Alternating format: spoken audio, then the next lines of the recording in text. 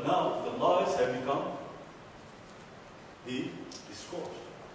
The positive discourse is now the lies. So a Muslim should not follow that path. Our understanding of power should be different than the Western one.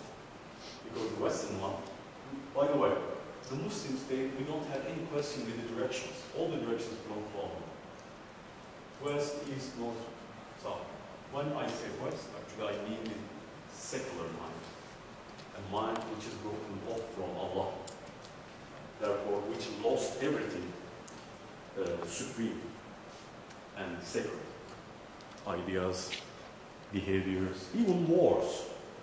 We have in Islam a law on wars, do you know? It's a separate branch of law.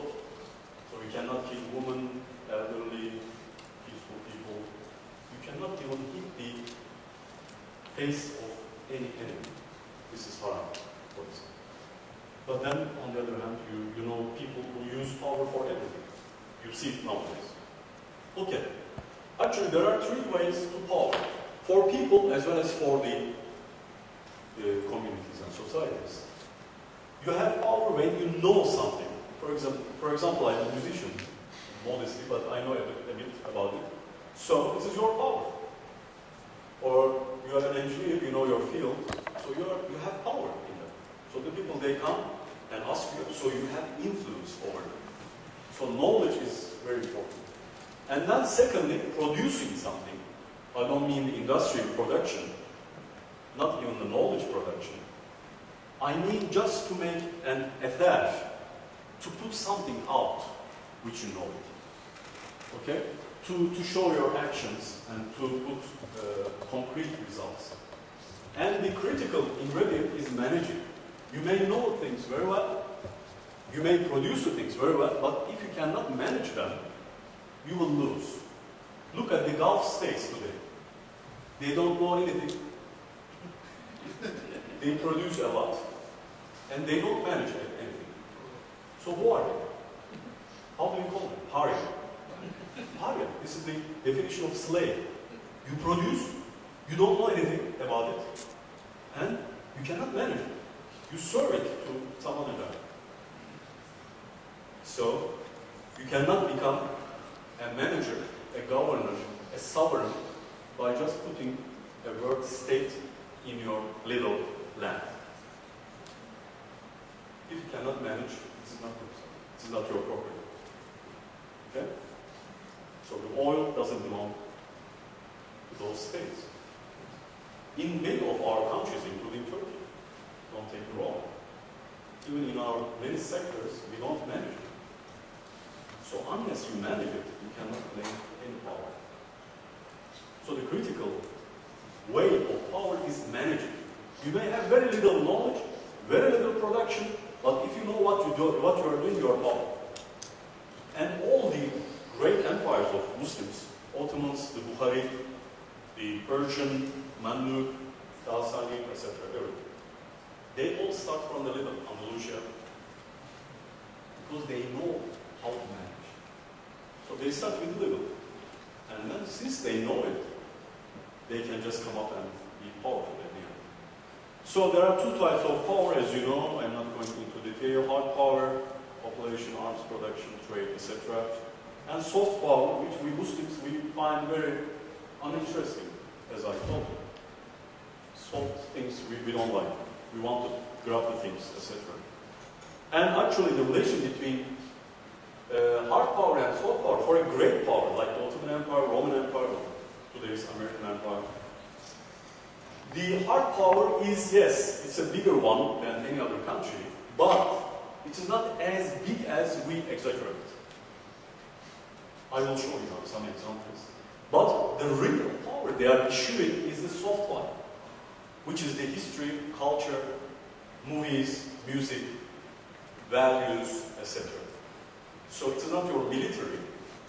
Here, military is here, economy is here, population is here. But it is your actually cultural influence which is more effective. And in a small state, in contrast, any country, they are very close and they are very small. So they don't issue so much influence, they don't really exert influence abroad, and they don't have a really huge power base.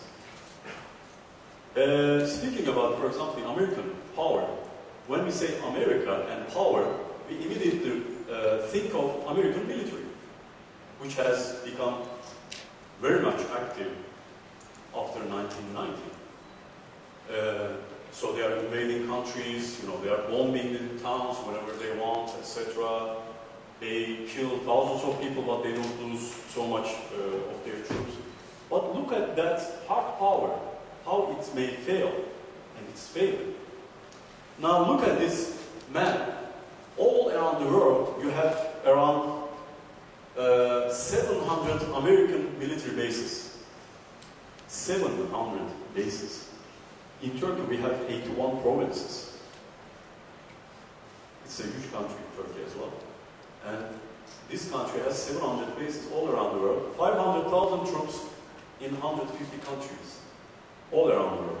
And the total number of troops is 2.5 million. Okay?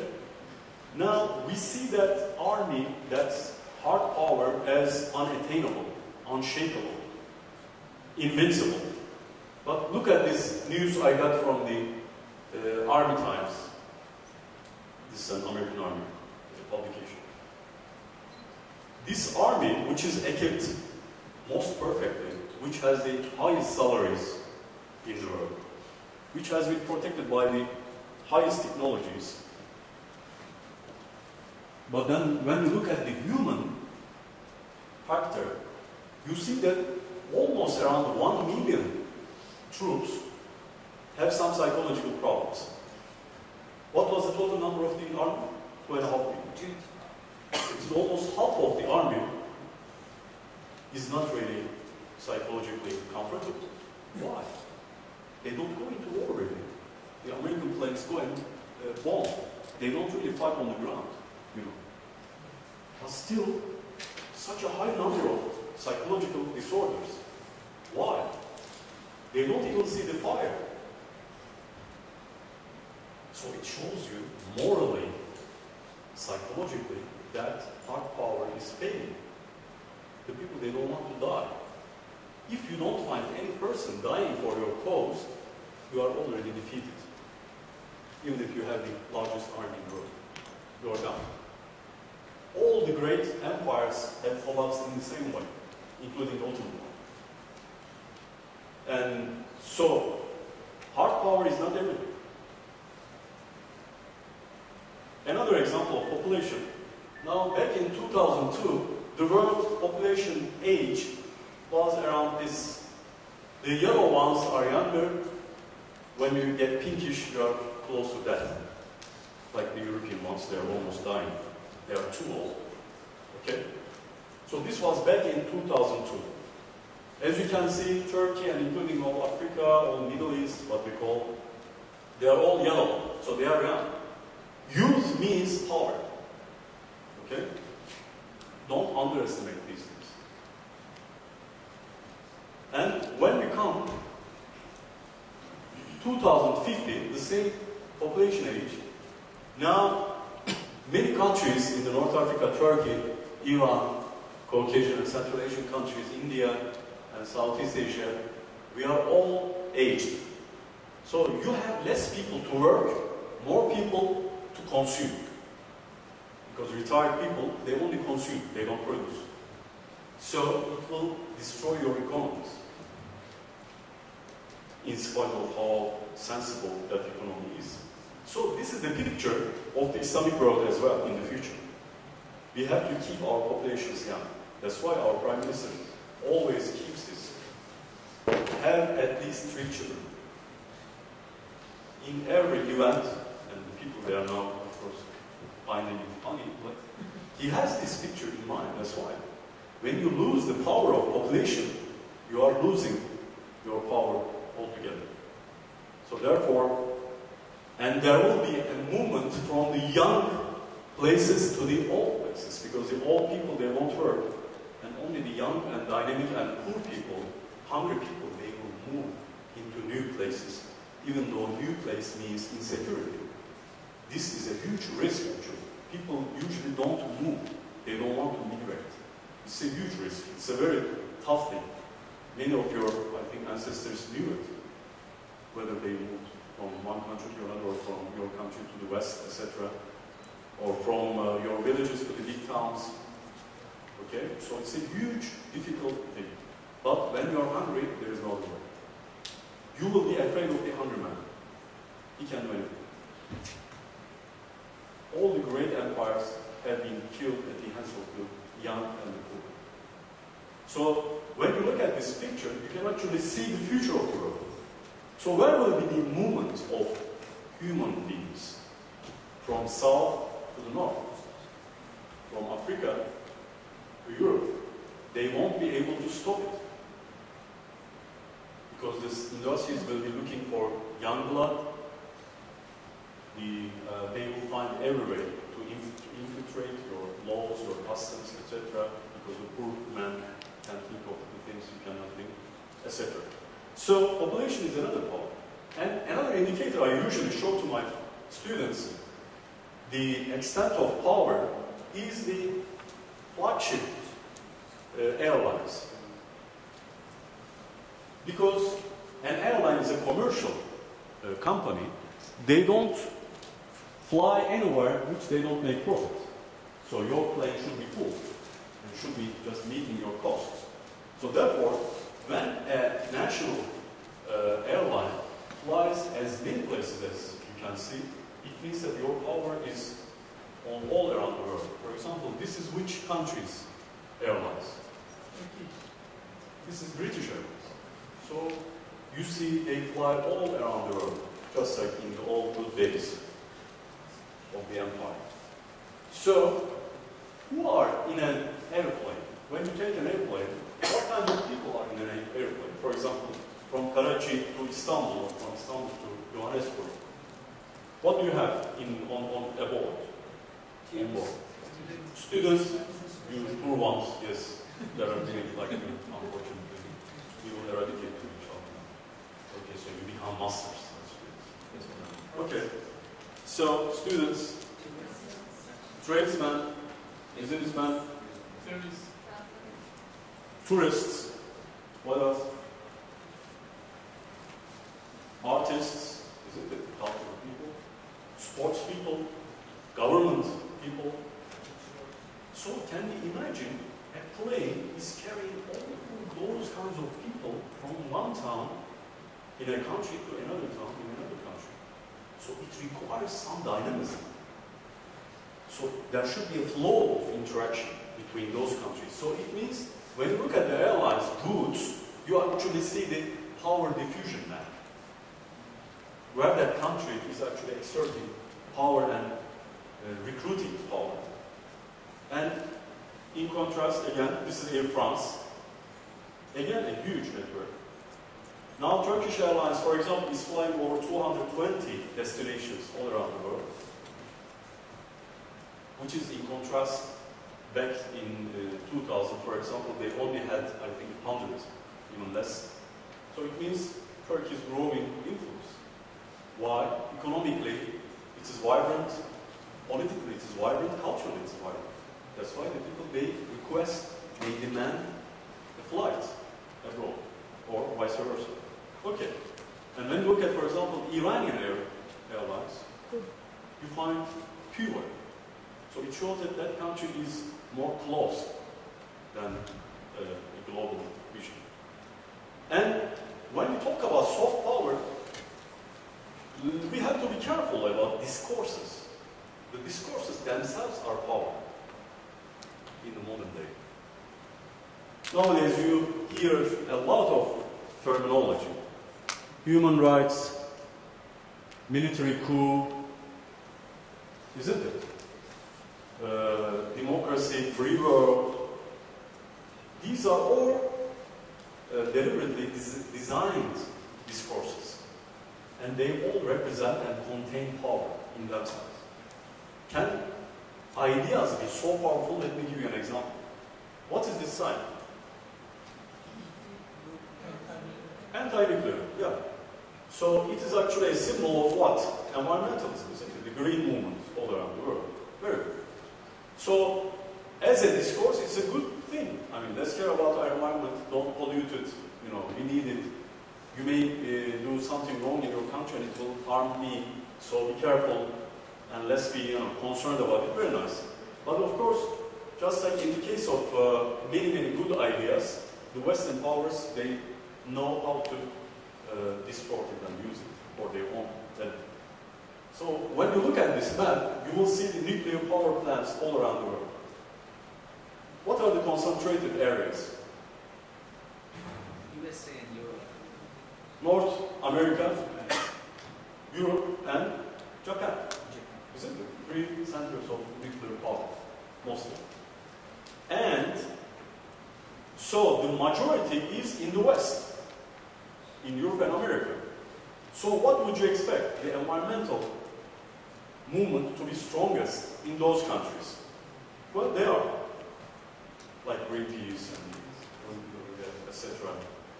Okay, they are established there. But when I go out in Istanbul, I see in our squares young people, university students, wearing Greenpeace and forcing you to sign something. Once I told the guy, I said, "What are you working for?" He said, "Sir, you know, we are against the nuclear power plant in Turkey." I said, "How many are there?" He said, "There is none." I said, "So why am I signing? Why don't you go and take it to New York, for example?" I said, "I live in New York and Washington, D.C. I haven't seen any Greenpeace activists on the street. Really, to be frank.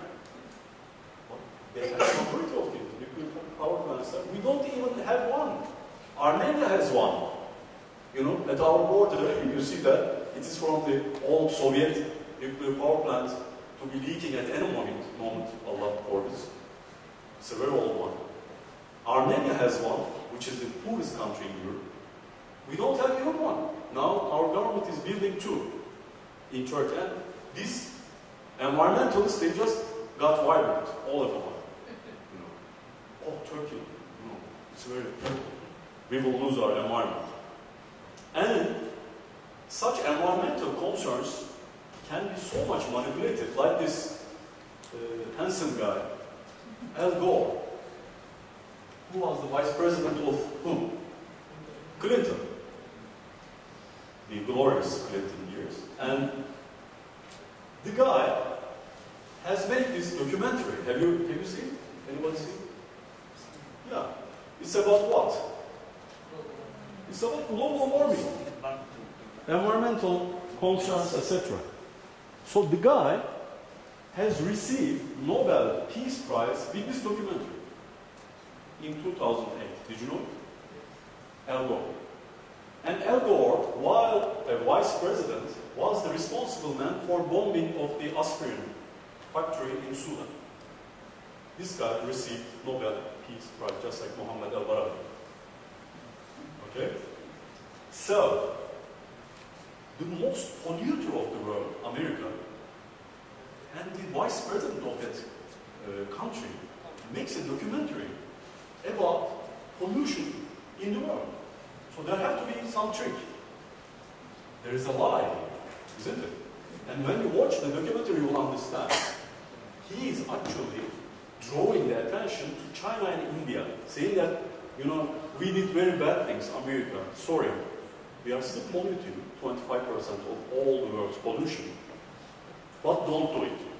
India and China, no. Sorry. We can do it, don't do it. Why? Pollution is a derivative of what? Why do you pollute? You don't only smoke cigarettes, you want to pollute. How do you pollute the air? Industries, isn't it? When you have industries, you have to pollute a little. Not as much as America and Europe. They just put the shit in the world. It's a shit hole now because of them. But the thing is, when China and India is rising, they say, so environmentalism is now being used as a political instrument. It is not anymore a pristine, nice idea. So whenever you see an NGO working in environmentalism, be careful. They have relations with the governments, mostly. And this is the graph that is showing you actually. China and India, as you can see, from 1990 up until 2035, they have huge energy needs. They have to find somewhere, okay? And the West is trying to stop it. So environmentalism is a cover for it. Now let's come to the future and wrap up the lecture. I believe the future world agenda will be consisting of these things. Justice and truth will be the highest on the agenda, because as the Western hypocrisy is being revealed more and more itself in the political events in the world, there will be much and much more seeking of justice and truth. So the people, they will be in need of justice and truth, and the Muslims should be there when they ask for it. If we are still in injustice and going into lies, we won't be having anything to offer to the humankind. We won't only serve the Muslims. Our duty, our mission in the world is to serve all the humankind, because we are open to all human. We don't really differentiate. And let's just go one by one. Ideas and values, they also matter. And when we speak about justice, of course, we also mean the international system. Now, our Prime Minister has initiated already, as you know, the reformation of the United Nations system. Because it's a system, closed system, of 5. And when they agree on something, they can do anything in the world. But when there are massacres, etc., even if one country abstains, there is no sanction about that. So it's a limited power structure, so we want it to be expanded and to be democratized. So there will be this agenda on the, at the top of the agenda for the future. Secondly, there is the economic part of the same structure, as you know. After the Second World War, 3 global institutions had their headquarters in America. What are they? United Nations in New York, IMF in Washington DC, and World Bank in Washington DC. So it's not a coincidence that these 3 centers are in the United States, because it is a global power. So they control economic and political agenda of the world as such. Now, these Fed, together with the Federal Reserve, of course, they have to reform. So there will be more and more discussion and drive to change this economic system. By the way, do you know how many members are there in the Fed, American Federal Reserve System, which is the center of the world capitalism? Do you know? It's not a public institution, did you know it? It's not a government agency. It is established by 13 bankers. Still, from 1913 on, Fed has 13 shareholders, like Solomon Brothers, JP Morgan, Citibank, etc. So you can understand the Jewish influence, and the heads are always Jewish when you look at the Federal Reserve, including today's. So the Federal Reserve System will face a huge challenge in the coming decades because of many financial constraints. And again, our lovely Gordon Brown, talking to whom? They are having a beautiful time. Who is the old guy? Nelson Mandela, who was the leader of anti-apartheid movement in South Africa. And South Africa had the apartheid treaty backed by what country? For a very long time. They always blocked the United Nations resolutions against apartheid. Which countries were the Western? Britain and America. And now, when you look at the picture, the Prime Minister of the Britain, the same Britain, is congratulating the birthday of Nelson Mandela. This is taken in London, this picture. So, this system of lies, hypocrisy, is coming to an end. We can believe it. Because a human being cannot take so much lies. As you know, the anti-Muslim propaganda and all these hypocritical movements, they are rising so much, it means you are building a very tall wall, and tall walls are the most vulnerable walls. So, the truth will shatter that wall, but then behind those walls,